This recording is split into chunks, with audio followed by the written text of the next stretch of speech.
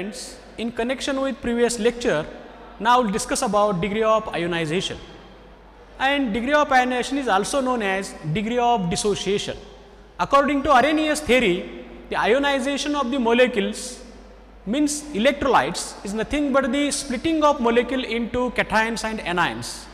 Means there is a formation of positively charged species and negatively charged species in the aqueous solution, and the splitting phenomenon of electrolyte in the solution is known as ionization or dissociation of electrolytes. We will take an example.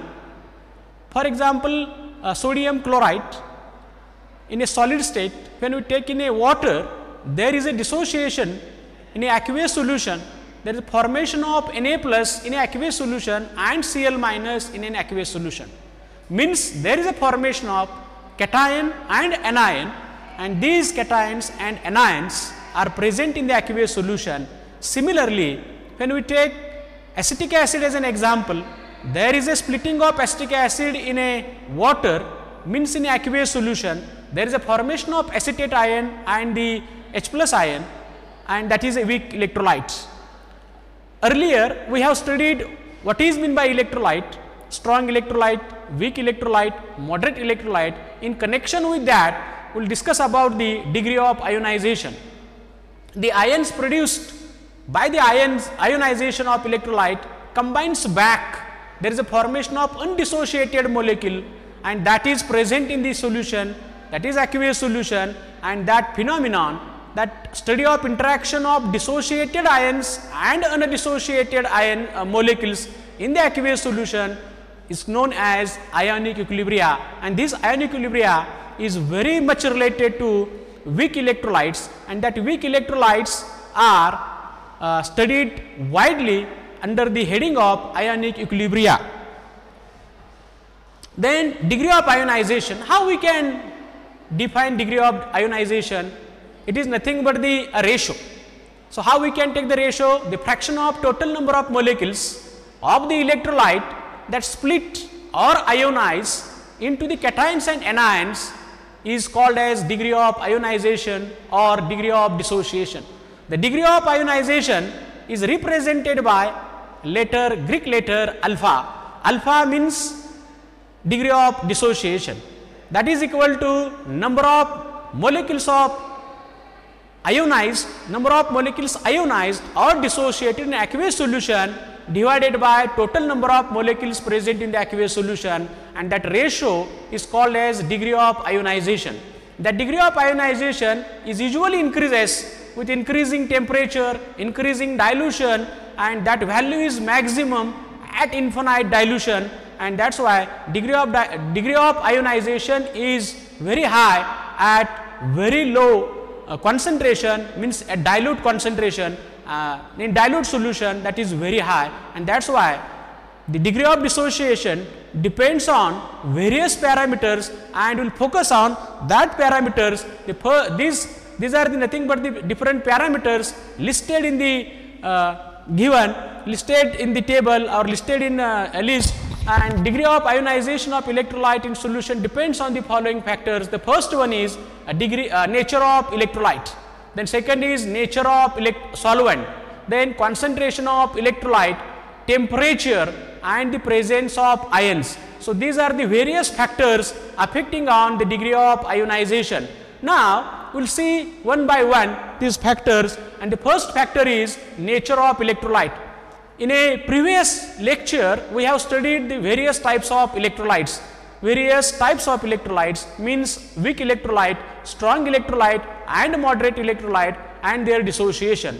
And we know that a weak electrolyte dissociates partially up to 5%, that is called as the weak electrolyte, and means degree of dissociation of weak electrolyte is less, while the concentration is whatever it may be, but dissociation is low.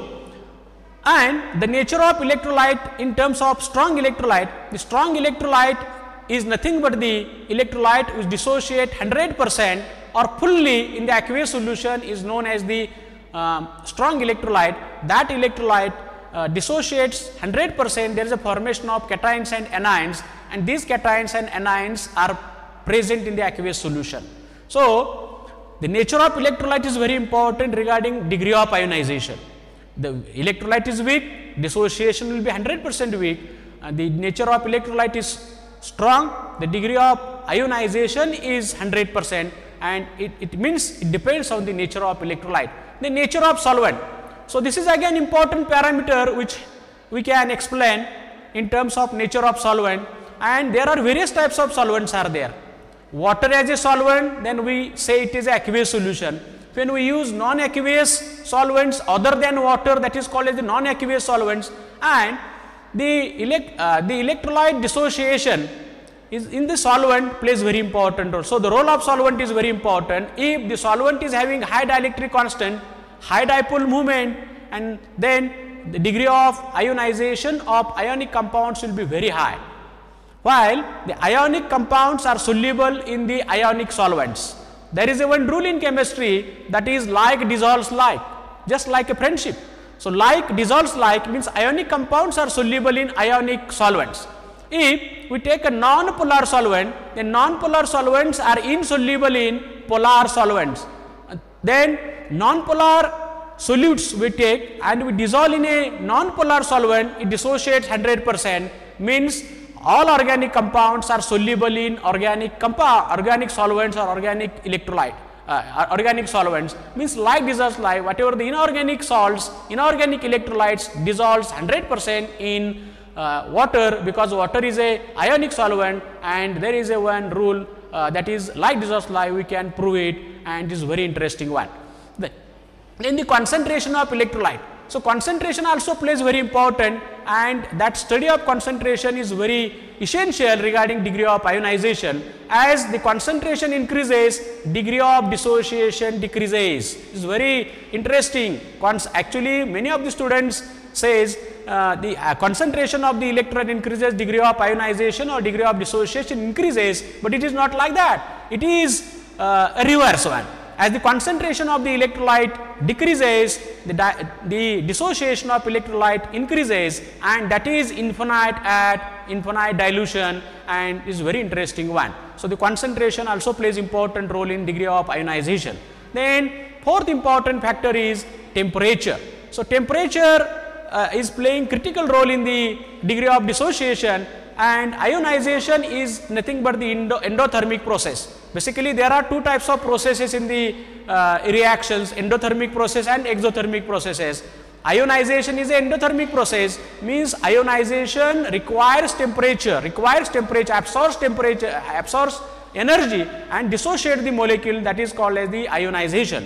And due to endothermic process, it is very clear that degree of dissociation increases with increasing temperature, and as we increase the temperature, degree of dissociation increases, even though we can manage the degree of dissociation with the help of temperature. Any strong electrolyte, we can dissociate 50% by maintaining temperature, and that advantage we can take by not for the degree of dissociation, but by using temperature we can monitor the degree of dissociation of the strong electrolyte, and we can obtain 50% dissociation by using this concept. Then the last parameter is presence of common ions. So, what happens when the common ions are present in the solution? The presence of common ions decreases the degree of dissociation or ionization, is known as common ion effect. So, definition of common ion effect is what? The degree of dissociation of weak electrolyte is suppressed by addition of strong electrolyte containing common ion.